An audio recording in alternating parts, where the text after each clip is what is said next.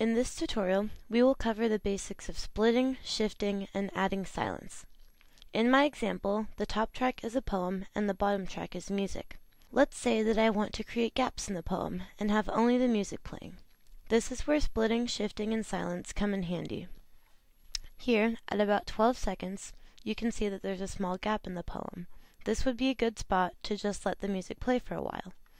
I'm going to click the middle of the silent part, go to Edit, Clip Boundaries, and Split. The shortcut for this on the keyboard is Command or Control-I. To create a gap, click on the Time Shift tool, located in the toolbar on the top left. You can use this tool to just click and drag sections of the track.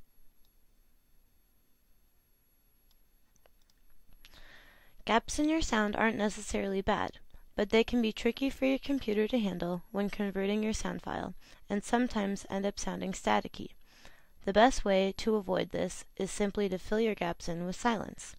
To do this, click on the edge of the section, drag the mouse to the other edge so that two yellow lines appear. The yellow lines let you know that you are precisely at the beginning or the end of the section.